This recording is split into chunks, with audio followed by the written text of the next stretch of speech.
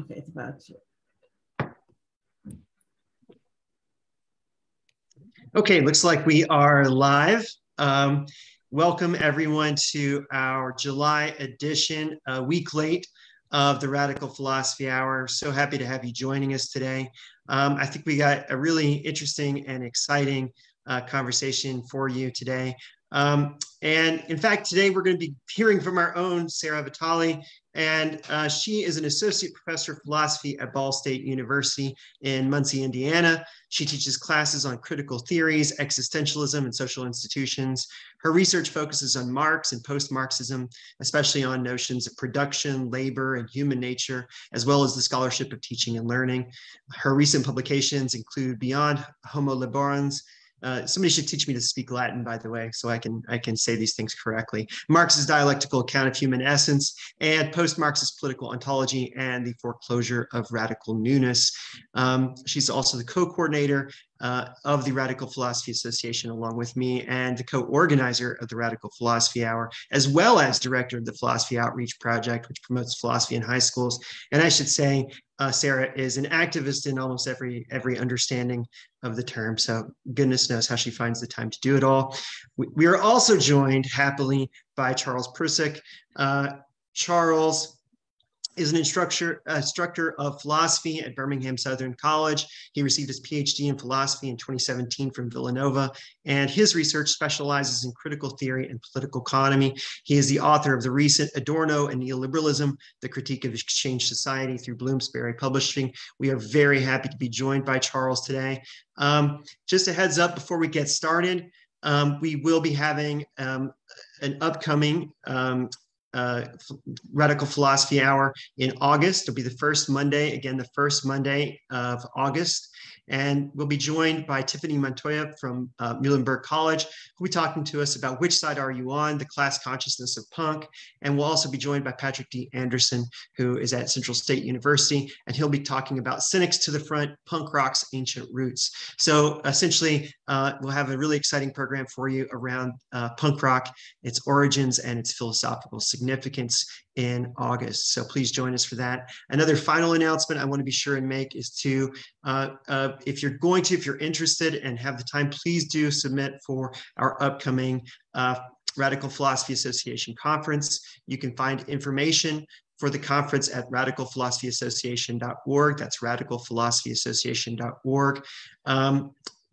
There's a really exciting conference theme. It's also the 40th anniversary of the Radical Philosophy Association itself. So many great and exciting things happening that will be taking place at the University of North Florida. And the deadline is actually coming up very shortly. It's on July 15th. So be sure and get that to us soon. All right. So with all that said, now I want to go ahead and turn it over to Sarah and Charles. And they're going to be talking to us today about Marxist feminism and questions of gender, value, and intersectionality. With that said, I guess I'll go ahead and defer. I don't know, we didn't discuss, I should have asked who's going first. Is it Sarah or Charles? We're actually going to go every other word. Okay. Sounds good. Sounds good. We'll see how it works. No, Charlie and I are presenting a paper that we've written together. So I'm going to speak for a little while, and then Charlie will. Anyway, thank you for that great introduction, Brandon, and so efficient. So anyway, Charlie and I are presenting a project that we've been working on for a while, but still seems to be in its early stages. And we're excited to be doing it in this venue because we really want feedback. And so we'll be hoping to have plenty of time for conversation at the end. So our presentation is titled Marxist Feminism, Gender, Value, and Intersectionality. And can you all see my screen? Okay. Marxist feminists have attempted various ways to understand the relationship between patriarchy and capitalism. One way of dividing the approaches is into the categories of dual and single systems theories. In the first, capitalism is thought to create one type of oppression and patriarchy another. The other set of approaches sees capitalism and patriarchy as part of the same system and as phenomena which cannot be properly understood apart from one another. In what follows, we will briefly discuss dual systems theories before examining two single systems theories in more detail: the wages for housework movement and what we call social reproduction theory. We obviously didn't coin that term, but while wages for housework is a theory of social reproduction, we distinguish it from what Susan Ferguson calls Marxian social reproduction theory. Against the wages for housework thinkers, we agree with the social reproduction theorists that reproductive labor is not value producing. Then we consider intersectionality as a possible version of a single systems theory. Intersectionality, which arose around the same time as the wages for housework movement and Marxian social reproduction theory, cautions us to avoid class reductionism or the dual systems inclination to see sexism, racism, classism, etc., as distinct systems. However, we argue that intersectionality does not seem to make good on its promise to interrogate the interrelation of various forms of oppression, at least when it comes to gender and class, because first, it fails to distinguish between exploitation and oppression, and two, it does not provide a genetic account of the objects of its analysis. To achieve a Marxist feminist analysis that avoids both feminist idealism, which sees patriarchy as attitudinal or subjective, and reductive materialist Marxism, which treats sexism as a tool of class oppression, we argue that we should turn to value dissociationism, which we discuss in the final part of the presentation. Briefly, dual systems feminists typically hold that patriarchy preceded capitalism and continues to act as the primary form of oppression. Some hold that capitalist classes are in fact developments from or new forms of the sexual division of labor. A criticism often made by dual systems theorists, as Heidi Hartman argued in her 1979 text, The Unhappy Marriage of Marxism and Feminism, is that Marxist analysis has dominated feminist analysis. She argues that our society, quote, can best be understood once it is recognized that it is organized both in capitalist and patriarchal ways, end quote, requiring different lenses to understand and critique these aspects of our society. There are at least two problems with dual systems theories. First, many, if not most, share an ahistorical notion of sexual difference, as they take patriarchy to be something that preceded capitalism, something that's existed over different epochs and cultural boundaries. What they call patriarchy is a monolith. They fail to recognize that each epoch has its own gender order, and to speak of gender in general obfuscates more than it clarifies. In addition, even if gender did predate capitalism, Cinzia Arruzza, in a critique of dual systems theory, holds that we cannot say that gender oppression today is independent from capitalism. Because of how capitalism organizes our lives, gender relations today are inextricable from capitalist relations. In addition, empirical evidence of egalitarian societies also belies the argument that gender oppression is transhistorical. In response to dual systems theories, other Marxist feminists have tried to provide a unified theory to account for gender relations as they appear in capitalism, recognizing that capitalism and patriarchy are inextricable and cannot be thought, much less attacked, apart from each other. Single systems theorists typically do not believe we can turn to Marxist texts, though, for that unified system. They respond to what many consider a lacuna in Marx's work, the absence of the discussion of gender. To summarize his theory briefly, Marx argues that labor power produces the value of commodities. This production of commodity values by labor, however, is never an individual act, but instead a social relation between capitalists and wage laborers, orient towards the production of surplus value. Marx specifies that the determination of value is, quote, socially necessary labor time, That is the quote, labor time required to produce any use value under the conditions of production normal for a given society and with the average degree of skill and intensity prevalent in that society. That is, he specifies the determination of value as socially necessary labor time. And this is one definition he offers. Labor time required to produce any use value under the conditions of production normal for a given society and with the average degree of skill and intensity prevalent in that society. End quote. The expenditure of human labor in the abstract then is the value producing substance of capitalist wealth. However, Marx refers little to gender in his analysis of commodity production. In an oblique way, he discusses work typically performed by women when he explains that labor power, the capacity of the laborer to work, and the very commodity they sell each day to the capitalist must be reproduced. He has little to say, however, about how it is reproduced, save that it will involve, quote, natural needs such as clothing, fuel, and housing that differ according to geography, and so-called necessary requirements that he tells us are indeed products of history.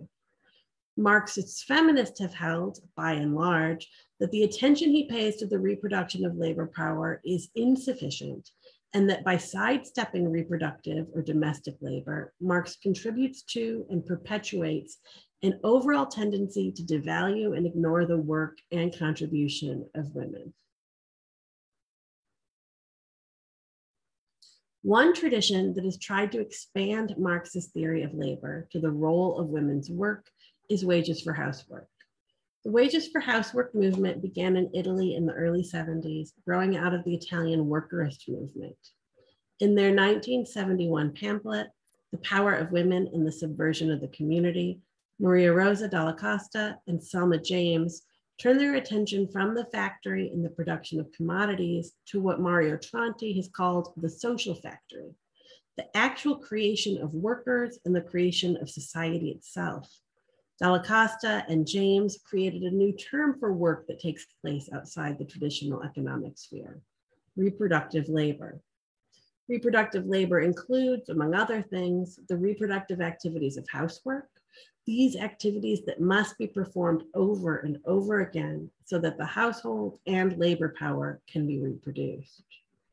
The wages for housework feminists attempted to show that reproductive labor, not merely abstract labor, creates value for the capitalist. Distinguishing their project from Marx's, James and Dalla Costa write, quote, we have to make clear that within the wage, domestic work produces not merely use values, but is essential to the production of surplus value, end quote. Silvia Federici also justifies the demand for wages for housework on the premise that, quote, housework is already money for capital, that capital has made and makes money out of our cooking, smiling, fucking, end quote. Federici later claims that what was revolutionary about the wages for housework thinkers was precisely their discovery that, quote, unpaid labor is not extracted by the capitalist class only from the waged workday, but it's also extracted from the workday of millions of unwaged house workers, as well as many other unpaid and unfree laborers, end quote. Federici explains how this works by appeal to the, quote, fact that those who produce, the producers of value, must be themselves productive of that value. The goal of wages for housework was to expose the free labor that women have performed for capital and mobilize these women into class struggle. They believe that privileging productive labor makes it seem that the male proletariat alone comprises the revolutionary class and women have no role in it. Other social reproduction theorists argue that domestic labor is central to capitalism, though not through creating value. Rather, they believe that reproductive or domestic labor benefits capitalism, quote, by reducing the value of labor power. Nancy Holmstrom argues that reproductive or domestic labor is necessary, produces use values, dinner at home, something like this, clothes for your children that you might make, and contributes, quote, to the production of surplus value. But while it doesn't produce surplus value, it facilitates the capitalist's ability to do so. Social reproduction theorists point out that the worker need not pay for all his means of subsistence, since women create much of them for free. They perform services that otherwise male workers would have to purchase on the market: laundering of clothes, making of meals, etc. So as we have seen, the two types of single systems theories that we've discussed diverge on the question of value, specifically whether reproductive labor is productive of value. While Federici and others make compelling arguments, when they speak of value, we believe they're describing something different than what Marx means by value, and that this is an important difference. And more than that, while they can demonstrate that reproductive labor has an important role and even reduces the cost of labor power, they cannot demonstrate that it is creative of value. It's something that they postulate rather than prove. Intersectionality is another approach that often looks at the connection between patriarchy and capitalism.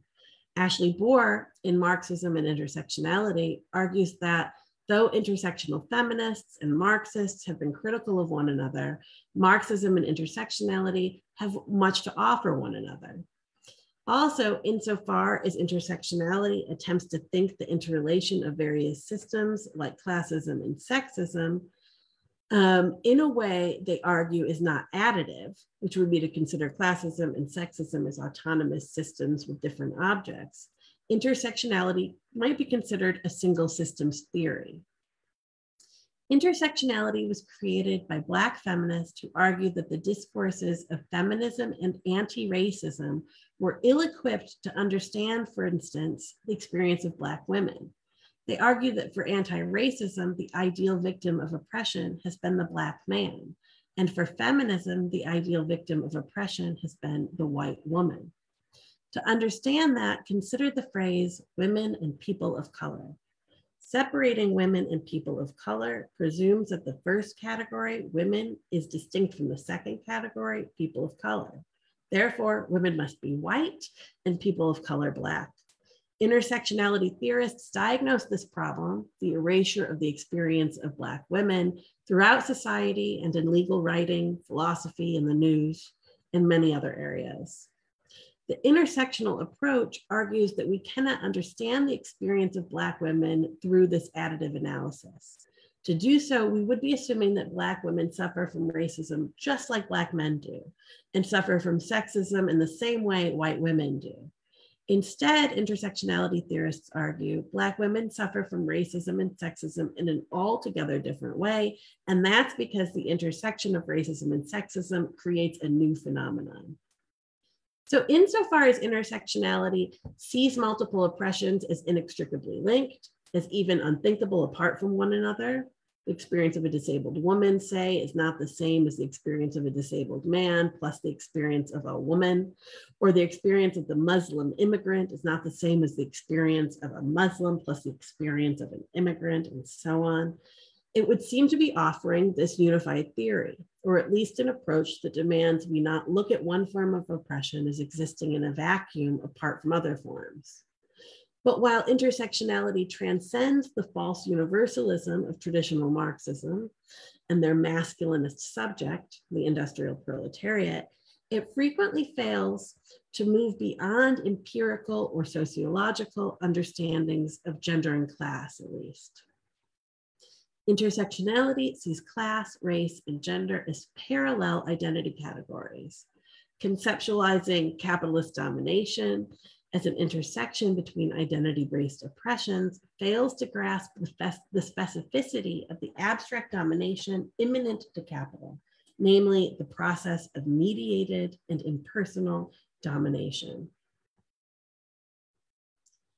In so doing, intersectionality also fails to distinguish between exploitation and oppression. Exploitation for Marx occurs when surplus value is extracted from the working class. Exploitation is at the heart of value creation and occurs during production. Labor power is the special commodity that creates more value than it is worth. That is, the worker creates more value than they receive in wages. The shorter the period of necessary labor in the day, the time it takes the worker to make enough value to cover the costs of their wages, the greater the rate of exploitation. To borrow Marilyn Frye's definition, oppression, on the other hand, occurs when a person, because of their membership in a group, is systematically denied choices available to others. Frye uses the analogy of a bird cage to explain oppression. If you look at one wire on the cage, you might think the bird should just fly over it or under it.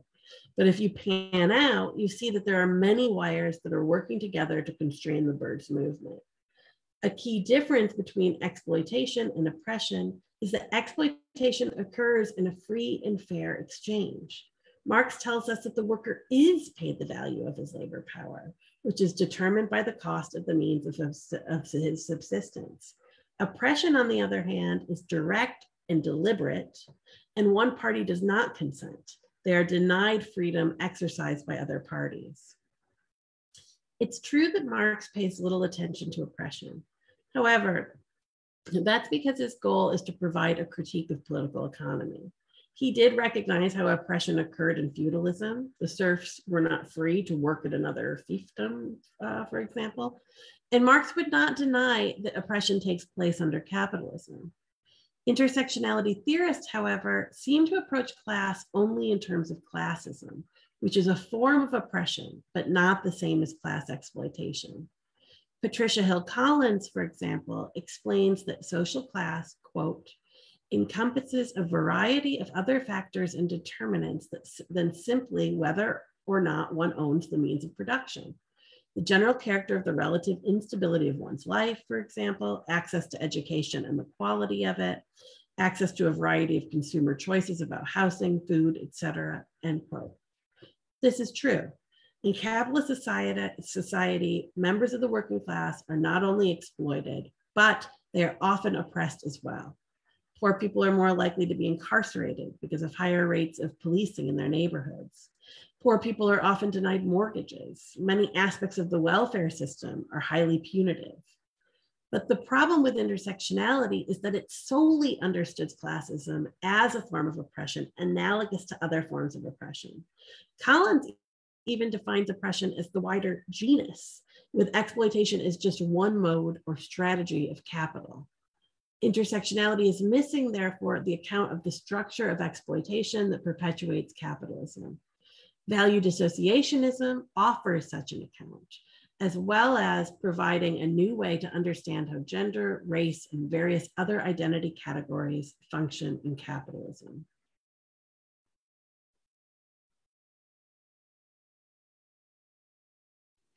Okay, so now I'm gonna try to introduce a few of the basic concepts of value disassociation theory, developed in the context of the German New Marx readings of the 1960s and the associated value critique tradition, or Wertkritik.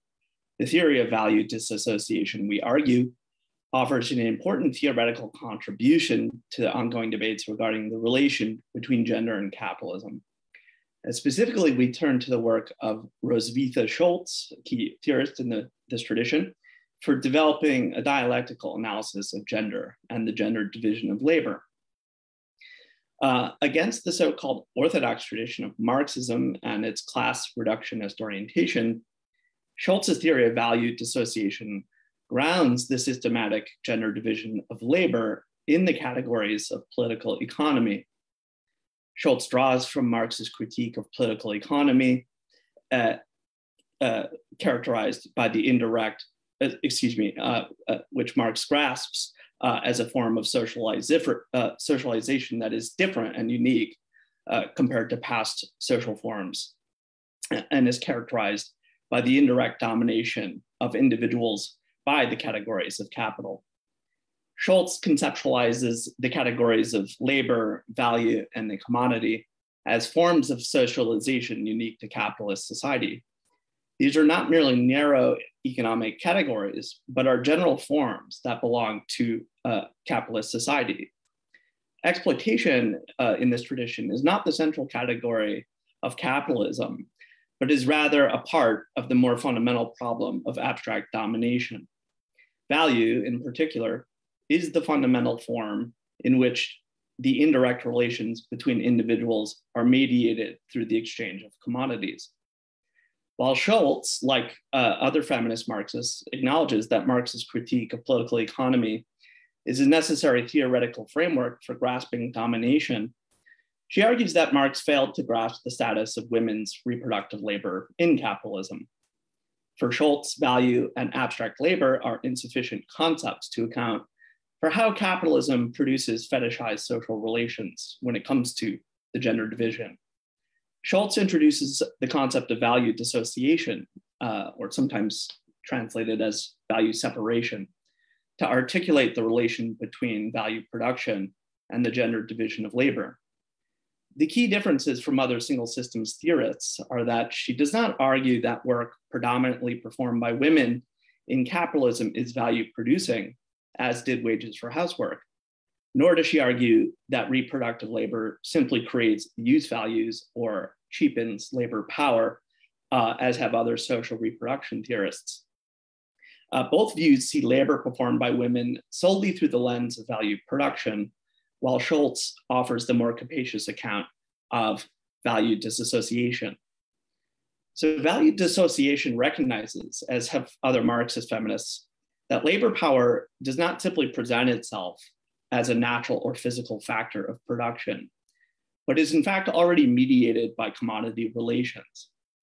The key factor in this mediation is female reproductive labor, or labor traditionally performed by women, often in the home.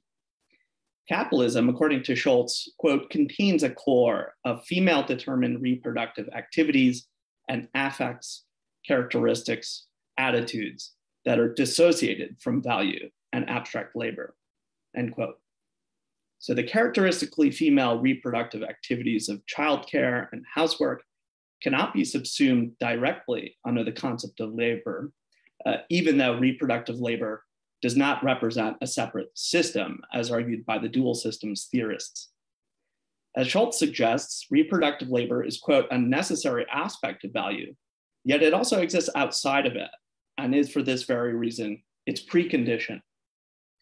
So these reproductive activities, housework, childcare, and elder care, are key factors in the maintenance of the commodity of labor power, but are systematically cut off or dissociated from the production of value.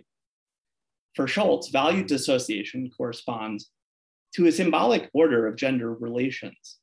Abstract, value-producing labor is associated with maleness, rationality, efficiency, and economy, while femininity is associated typically with emotionality, sensuality, and female or motherly caregiving. So Schultz offers a genetic account of labor power and reproductive labor. For Schultz, the identification of value-producing labor with men and the corresponding identification of reproductive labor with women is not merely a pre-capitalist residue. Schultz cautions against seeing capitalism as simply an economic system that exploits pre-capitalist patriarchal relations, nor is her position that capitalism is accidentally sexist. Rather, she argues that while gendered relations predated capitalism, in most men occupied a hegemonic position that was largely symbolic. Women were not relegated to a separate sphere in past societies. So the stark dualism of masculinity and femininity, Schultz argues, arises with capitalist modernity. So the polarization of the genders in capitalism reflects the objective binarism of the commodity as a form of socialization. Unlike past societies, such as feudalism or slave modes of production, which reproduce themselves through the direct oppression of specific social groups, capitalism reproduces itself by way of the indirect exploitation of the wage labor system. The dual-sided character of the categories of value, such as abstract labor and concrete labor, exchange value and use value, reflects the contradictory form of capital in which private individuals obtain their social character through the mediations of reified things, that is, commodity values. Within modern commodity-producing society, pre-existing patriarchal divisions acquire ever more rigid determinations as they are mediated by the dual-sided character of the categories of value. As Schultz claims, quote, politics and economics are associated with masculinity, with a male sexuality that posits itself as individualized, rational, and aggressive. Women, on the other hand, are typically reduced to their sexualized bodies or to the naturalized ensemble of traits associated with motherhood and reproduction.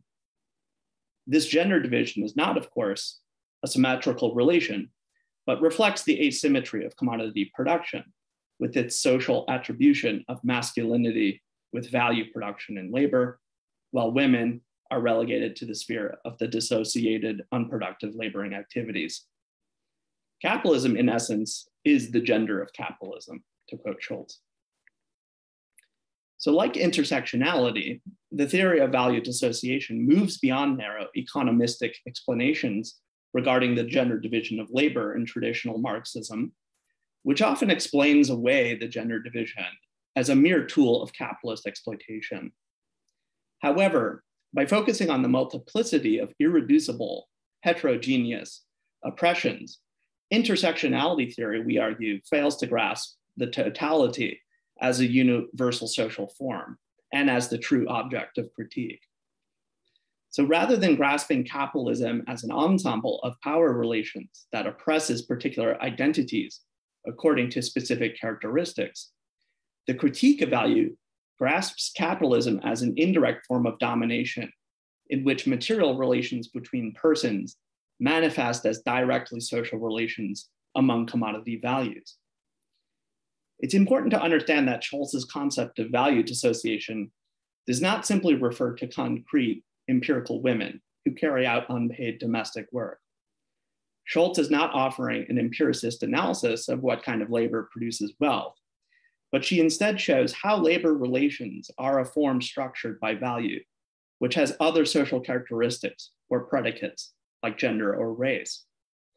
A critique of the gender division of labor in capitalism should not limit itself to an analytic description of categories of oppression and their complex perspectives, but it should aim to grasp the social genesis of categories that reduce particular individuals to functions of the universal. According to Schultz, value dissociation also represents a meta-theoretical framework that rejects the assumption that, quote, empirical male and female individuals correspond directly with the categories of value. There is no one-to-one correspondence between the categories of value and specific individuals. Men and women do not appear immediately as the effects of a static gender structure, but they are socialized indirectly by the overarching dissociation of value as the form determining principle of the social totality. So such a meta-theoretical perspective, we suggest, can account for the contradictory transformations regarding the status of the gender division throughout the uneven development of capitalism. Rather than grasping the concepts of value production as static, fixed conditions, the theory of value dissociation conceptualizes society as a dialectic of essence and appearance, a relation of reproduction and transformation. As many have detailed, transformations in the structure of global capitalism since the 1970s have facilitated the entry of women into more workplaces and have undermined the stability of women's relegation to the private sphere of the home. Despite the continued inequalities of income and security between men and women in work, women have been more integrated into abstract labor and the process of accumulation. So as a surface appearance then, neoliberalization and the erosion of the Fordist male breadwinner model have seemed to overcome classically patriarchal divisions between men and women. However, the integration of women into abstract labor and the corresponding functionalization of women as masculine, rational, and independent has not overcome capitalism's patriarchal dissociation of value on the conceptual plane, but has only subsumed women under more flexible patterns and institutions of gender domination. To analyze this phenomenon, Schultz refers to feminist sociologist Regina Becker-Schmidt, whose concept of the double socialization of women accounts for the condition that many women now face: the dual burden of labor in the public sphere of the market on the one hand, and reproduction in the family on the other. This can be seen, for example, in the dual burden of double socialization faced by women integrated into labor markets in the OECD North, as well as by the rapid growth in number of women as proletarianized workers and informal economy workers in the South. So the status of male workers has similarly undergone a transformation as declines in the stability of the breadwinner model through offshoring, de-skilling, and flexibilization have pushed men into more competitive relations with women in labor markets. As already precarious men have witnessed increases in their own superfluity, the neoliberal period has been characterized by defensive, androcentric cultural prescriptions and violence, as well as by the most recent efforts by the state to criminalize women's reproductive rights. Such transformations, however, do not imply the historical obsolescence of the categories of value, labor, and the commodity, but only mean that the process of value dissociation has moved behind the directly oppressive institutions of traditional patriarchy, such as the family, while preserving the essential dissociation of value through the double socialization of women, as more women are integrated into abstract mediation of labor. Direct and overt relations of gender depression now appear more diffuse and fluid, and by implication, less binding, but the indirect relations of value remain intact as the condition of society's continued gender hierarchy. The theory of value dissociation, we argue, can grasp processes of change regarding the gender division of labor in a manner that moves beyond critiques of gender inequality, as well as intersectional theories which analyze the relationality of oppressed identities. The Marxist value disassociation perspective is both a critique of the categories of political economy and a critique of the symbolic order of the gender hierarchy. So just to briefly conclude, we hope to have shown that value disassociationism offers an improvement over traditional Marxism, dual systems theories, several single systems theories, and feminist intersectionality. By severing capital and patriarchy into two supposedly separate spheres, dual systems theorists fail to grasp reproductive labor as an historically specific form determination of capitalist modernity.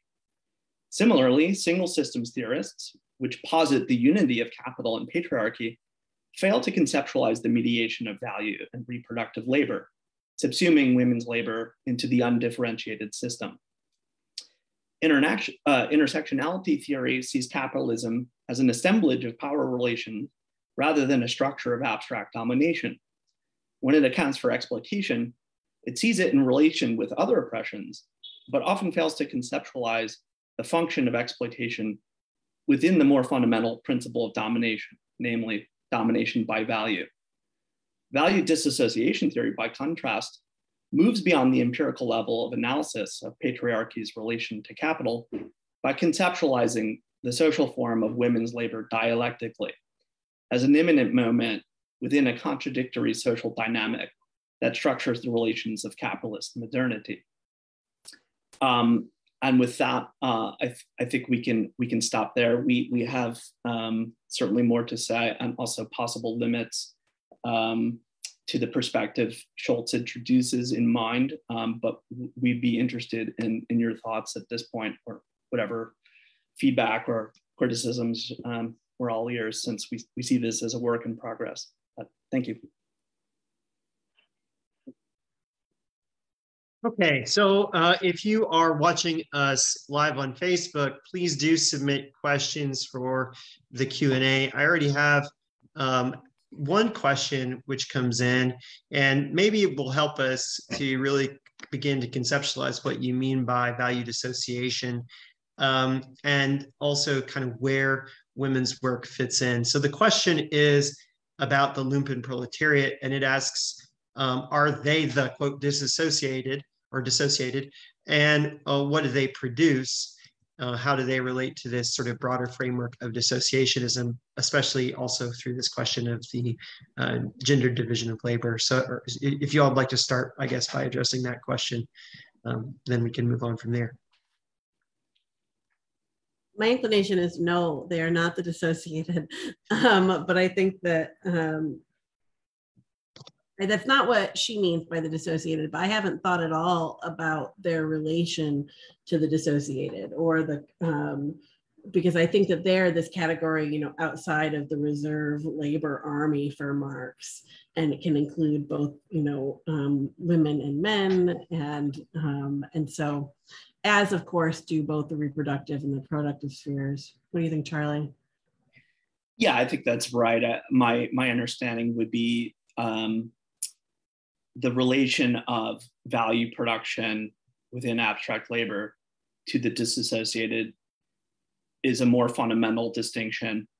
And the disassociated sphere of women's work is really private work within the home that capital kind of abstracts from out of. I think in their understanding, the lumpen proletariat or displaced workers or the unemployed would be kind of a determination within that broader conceptual distinction. We should also say, and we didn't really have time for this, but one aspect of their Marxism that's totally central is the theory of crisis. And so certainly it's their understanding in terms of political economy that capitalism will create a more and more obsolete or superfluous labor force with a wider lumpen proletariat. All right, so I kind of want to move forward here with the next question. And I think this one's slightly polemical, but fun anyway, so it'd be nice to respond to. And the question is, does referring to classical Marxism or traditional Marxism cede too much ground to critiques which are often based on caricature rather than serious engagement with Marx or the history of Marxism? And here he refers to Engels and the book on the family, which seems to go far beyond what many people would often mean when they talk about so-called traditional or historical Marxism. Charlie, yeah. It's Larry. I don't know if you're looking at the question. Larry Blaska who sent this question. Yes. There are traditional Marxisms, it would be more fair to say, certainly. And the Engelsian tradition, certainly at an empirical level, goes much further in analyzing the role of gendered work and the gender division of labor. I think in essence, what the value critical perspective is taking issue with from within this, let's say, generically lumped together tradition of traditional Marxism would be a kind of ontologization of labor and an affirmative position of a kind of unified industrial proletariat that would reclaim the products of wealth and redistribute it fairly. So I think most of Engels is guilty of that kind of worldview, that kind of scientific socialism that essentially views capital as a determinate unfolding of different phases of accumulation. I don't know, Sarah, if you wanted to tweak that. Certainly there are tendencies within all these critiques of Marx that strawman traditional Marxism.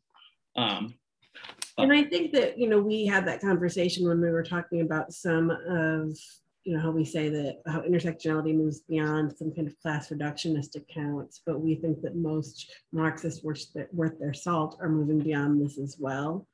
And that wasn't Marx's account. And so I think that, we had this conversation as we were doing this, and of course, and I think that the feminist tradition has in often strawmanned Marx and taken a couple, key contributions or key things from Marx or from like a Lukashian Marx in terms of standpoint epistemology, from an idea of class consciousness, but without directly engaging with Marx itself. But I think that the feminists that we deal with, are much more sensitive to the Marxist tradition. So I kind of want to take the chair's prerogative for a moment and let myself ask the question. But I guess the other thing I want to do is ground us a little bit more in the concrete. At least for me, this has been a very enjoyable and interesting conversation, but one that's been very sort of abstract. So I kind of just want to land us in some concrete realities. One of those realities is, you mentioned the feminization of the workforce in the sort of sense of the value producing labor force, right? And I think that's one aspect, but that's a trend. Another trend is a different kind of feminization, which is what the feminization of work itself, we might say. So, for example, the rising importance of the service economy, the commodification of childcare, of elder care, the rise of fast food as a sort of industry. I mean, we could go through all of these various ways in which reproductive labor has itself been integrated into value, or reproductive work has itself been integrated into value production. So I guess just to help me conceptualize what you're saying, and also to understand this other kind of feminization of work that's happening, could you kind of respond to that and explain how it fits within this question of value dissociation? Yeah, it's a great point. I mean, one of the challenges of Marxist feminism is accounting for the moments of social reproduction that are truly dynamic and are altering the relations of commodity production, but to also account for the ways in which what is static and unchanging is preserved at a higher level of abstraction. So it's true in the neoliberal OECD North, you have a kind of, I like the way you put it, a kind of direct introduction or infusion of reproductive labor into work, into wage labor. And that's part of this wider story of a kind of flexibilization of labor. But I think what value dissociation would want to hold fast to is that really at a higher conceptual level of analysis, you still have to think about the immense kind of growth of laboring activities that has to remain severed from value production as its constitutive ground. I think one thing that's hard to account for is the manner in which these two activities are bleeding together. But if they have bled together so fully, I think the analysis becomes kind of loses focus. I mean, I still think that capital is essentially a system of exploitation of labor power, and I still think it relies on an abstraction from women's unpaid work at some level. I don't know, Sarah, if you wanted to amend that or. No, not to amend that. That with, a lot of people doing sociological accounts of labor difference, talked about the second shift work. And that's what reproductive labor theorists have been talking about for years, right? Work that's done at home. And now there's been discussion of what people are calling the third shift. And that's accounting for affective labor, emotional labor, remembering when the kid's teacher's birthday is, or I don't know if teachers get birthday presents, but that they get something, and that there's remembering of all the birthdays in the family.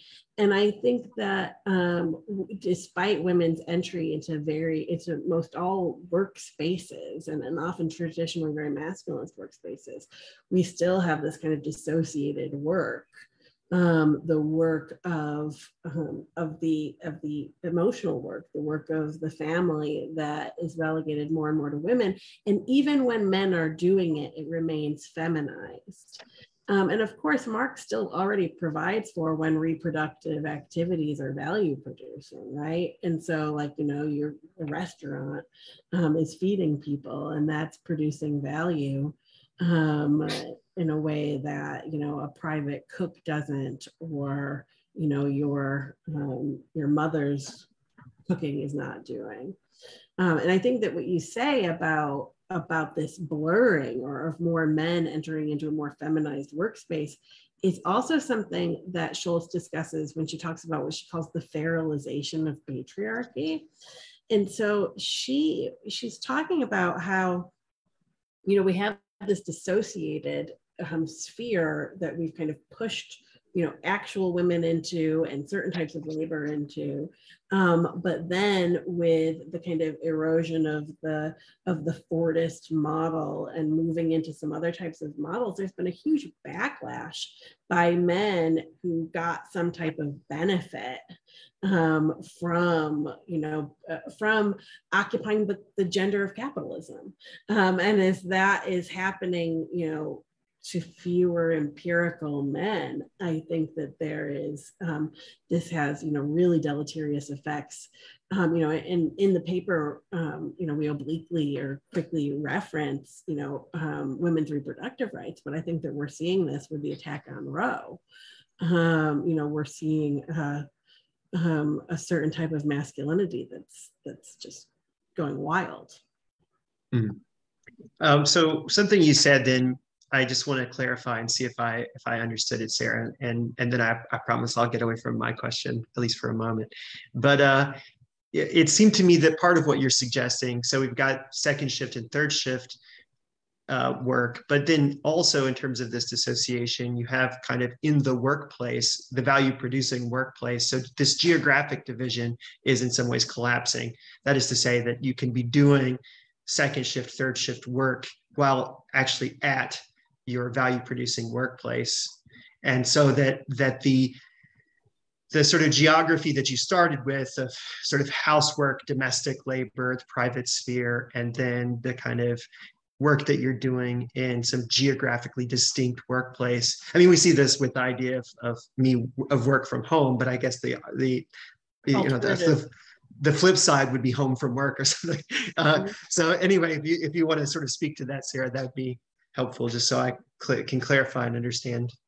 No, I think that's right on. I think that we're seeing that, that happening all the time. And I think that we've often thought that gender differences are, have been a lot more stable than they are, and that capitalism takes them up and uses them to its advantages.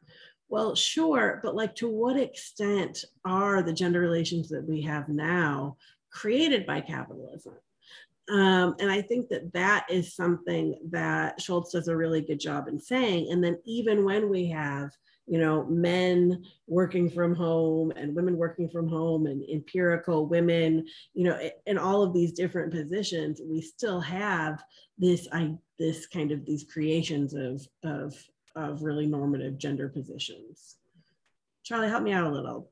Clear up. I would just add one area that she finds useful, or one thinker she finds useful, I mentioned, was Regina Becker-Schmidt, and the idea of double socialization, right, which I talked about. And that has to do with the idea that for many women, you are now tasked with directly market-mediated activities in work and not so market-mediated activities at home.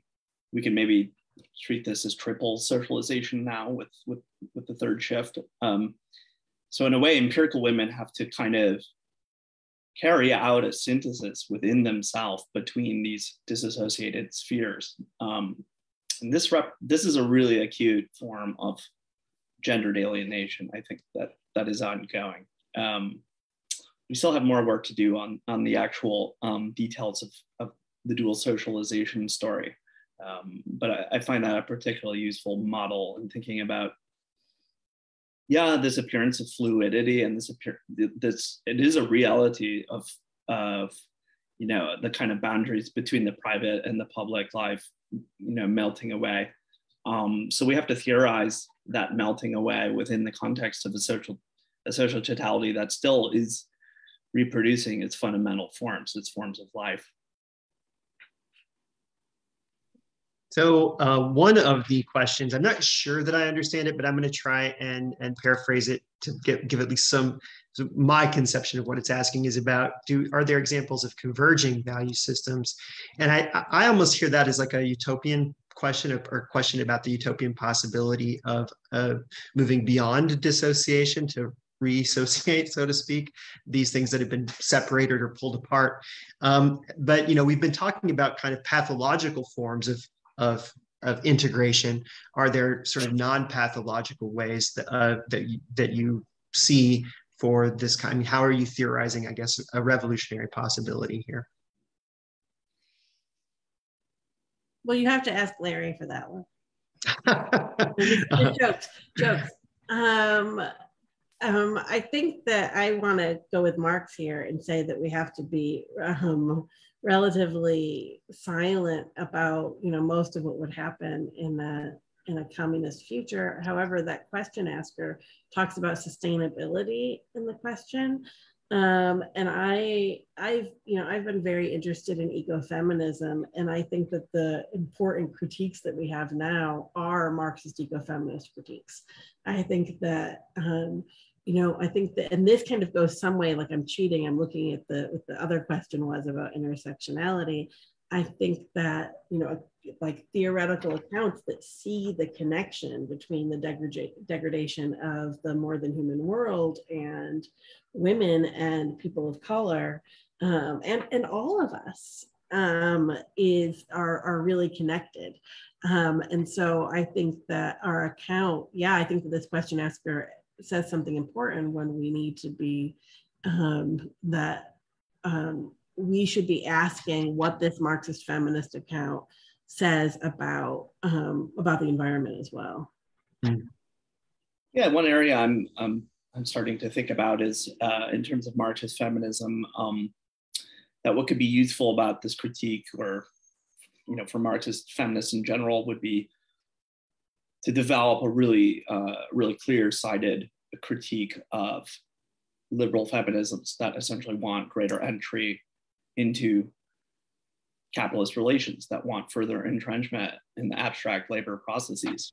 Now it's a difficult, it's kind of difficult terrain to navigate, because one simply can't be advocating for not, for gender inequity or something like this, but we need a real sharp critique of abstract labor, of labor in general, as a principle that is dominating.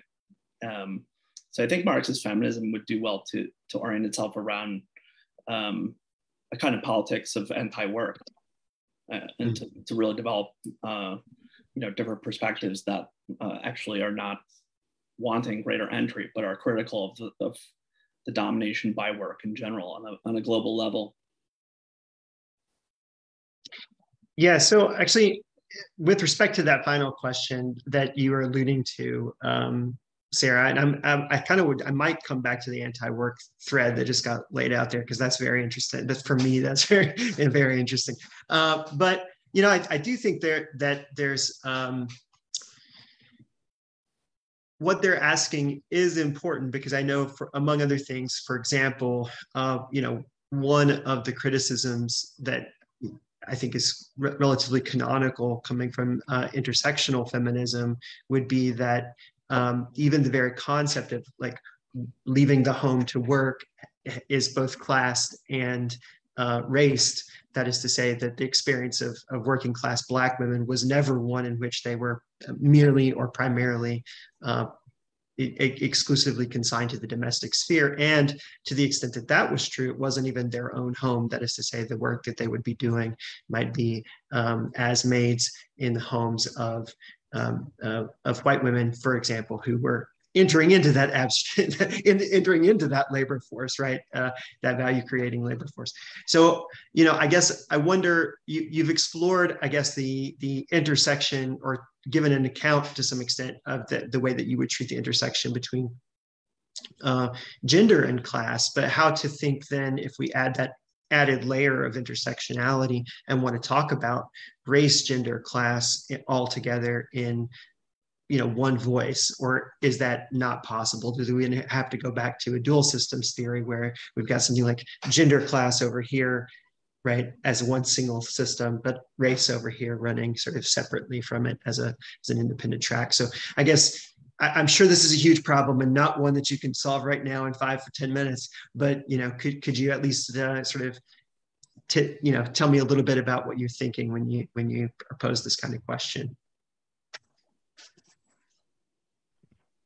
Well, capitalism has deep origins with anti-Black racism. And so the kind of primitive accumulation that capitalism rests on, the kind of original theft, the original non-capitalist, non-fair and equal exchange that Marx talks about, a huge part of it was the Atlantic slave trade. And I think that, no, we don't want another set of two tracks where racism is somewhere separate, or we look at racism as something simply attitudinal. But I think that it requires an analysis that we haven't done yet. And we've definitely had this conversation about how I think that, and I think that Schultz does some work on this too, but it hasn't been translated. So she says, okay, right here, I'm talking about my work on gender, but see this book where I talk more about race and other forms of oppression and exploitation. So yeah, I think that's, you're right on there, that work has to be done. And this is something that we've been looking towards doing, or towards at least thinking about. Yeah, I think, we both, totally agree that intersectionality theory represents a really tremendous advance over a number of discourses for bringing into conceptual, consideration the historical processes by which capital accumulation is related in a very essential way with systems of racism. And so, yeah, moving forward, I think we have to conceptualize racism as an essential determination of capitalist accumulation, not an accidental or merely contingent collision with an otherwise ideal system that emerged. Where it would actually be placed conceptually vis-a-vis the value disassociation stuff on gender, we haven't fully articulated yet. Again, I think primitive accumulation would be the place for us to think about it as an ongoing process of displacement and dispossession as central to accumulation. And the reason we've turned to intersectionality is because, I don't know if you agree with this, but I think that you said something just like this just now, that it's an improvement on so much of liberal and radical feminism. And so if we want to think about, who's value dissociationism, and so Schultz talks some about deconstructivist feminists, and it seems at some point she might be talking about possibly difference feminists. And so she does have some feminist in her mind, and she's not engaging directly with intersectionality. But I think that, by and large, and I hope you guys agree that we don't want non-intersectional feminisms, that we think that feminism should be intersectional. And that is has been a great movement and a great contribution. And so okay, what does that have to say about capitalism, and can these things come together? And so I don't think we want to have the system where value dissociation needs some wins and we need to throw out the contributions of intersectionality. That's not what we want to argue. Yeah, I would just because we were kind of covering a lot of ground quickly, I would just say the one difference we do have with intersectionality theory, as we understand it, is that in many discussions, there's a tendency to either conflate, separate, or fail to ground the difference between oppression and exploitation within capitalist modernity. Oppression, as Sarah pointed out, is a direct oppression. Slavery, it's a direct oppression of one person owning another person. Marx's kind of contribution or critique of political economy was to show that really accumulation occurs through precisely an equal and voluntary exchange. It is a system premised on surplus value production occurring in a fair and equal exchange. So we have to, I think, hold these categories apart. And that, if we want to speak to some traditional Marxisms, is something that I think that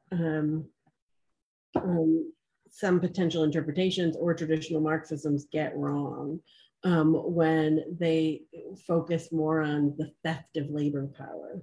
Right. That the workers, being, and that's not what Marx says, and that's not as helpful to understand capitalism. I mean, one thing that what you just, and I don't know, we're at 5:06, I should say. So let me just say, if you're all okay for one more question, we can do that, or if you think it's time to go. And just let me then turn to okay, I don't see anything on Facebook right now, so I think we're good for me to follow up this question. Sort of an interesting moment happens, and this is me just sort of framing this to see what you think about it. But I tend to teach Frederick Douglass's narrative of the life of Frederick Douglass, and there's a really sort of interesting moment where, he's sort of moving into wage labor, right? And at first, he's moving into wage labor in such a way that he remains a slave to his master, and therefore has to turn his wages over directly. Eventually, they reach some kind of agreement where he's able to keep some of his wage. And then, finally, of course, emancipation results in him becoming a wage worker.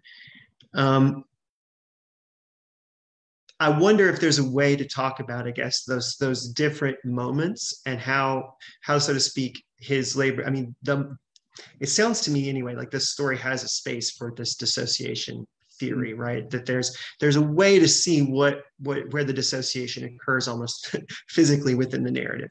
But maybe I'm misunderstanding what you're saying. So I just want to turn it over to you and see if that's like a space where we can talk about race and racialization and the way that you might begin to construct, I guess, such a viewpoint. That's really interesting. I mean, I'm inclined to think that moving forward, a disassociationist account of race would really have to mobilize kind of the historical processes by which capitalism was internally mediated with slavery, with the system that preceded it in a way and was concurrent with it. And I'm inclined to think of racism and attitudes of sexism to a degree as kind of ways in which the emergence of a system of competitive wage labor produced kind of fetishized interpretations of individuals as atomized and separate from one another and easily subsumable into determinate identities. And we're really trying to think through kind of the key contradiction of capitalism as a mediated system of abstract domination that takes on these very concrete, direct appearances, but the appearances are very confused and very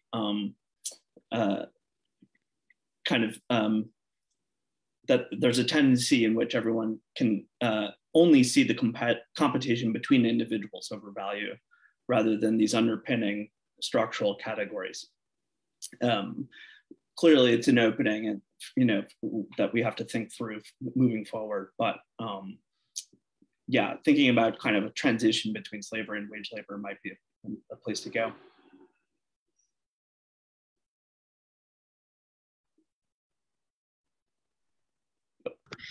I was muted. Sarah, anything you want to add before we sign off?